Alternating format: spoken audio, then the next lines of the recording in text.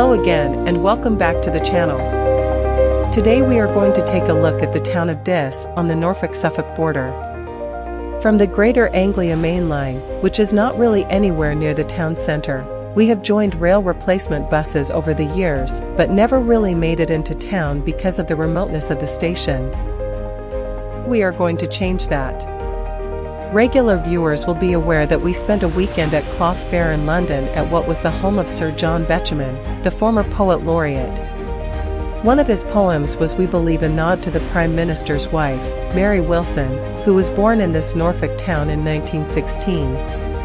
A filmmaker in his own right, and an author or pre-war shell guides, he was a frequent traveler and, dare we say, a train enthusiast, with many of his films depicting railway themes. One of those films is available on YouTube, shot in 1963, and we will put a link into the description below. Likewise, a Google search for the Diss poem by Sir John Betjeman will also link you to Dear Mary, a phrase coincidentally we used when we were looking at Norfolk convicts sent to Australia, a project from early last year.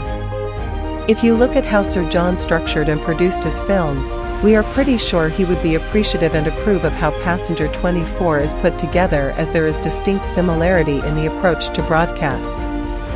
The advantage we have is that it is immediate digital and many times cheaper. So over the 61 years, how have things changed? Probably not much.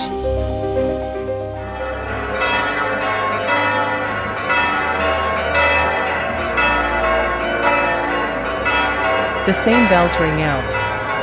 The streets are very similar. Sure, shops have changed, banks have closed, and the Corn Hall is no longer a Corn Hall. But still, it's Diss. We are also sure that he would immediately say Diss if shown the 2024 ramblings through the town by us, in the same way that we can see the similarity of the buildings in his footage.